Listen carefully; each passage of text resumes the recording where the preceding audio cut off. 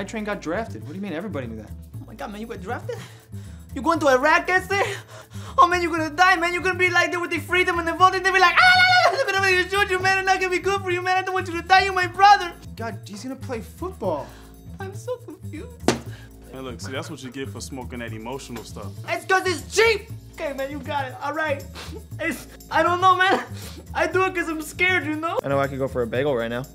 Man, you go for a bagel because you're a Jew. What if I said you want a burrito because you're Mexican? I cut you. Okay, enough racial stereotyping. Yeah, man. You know what they say?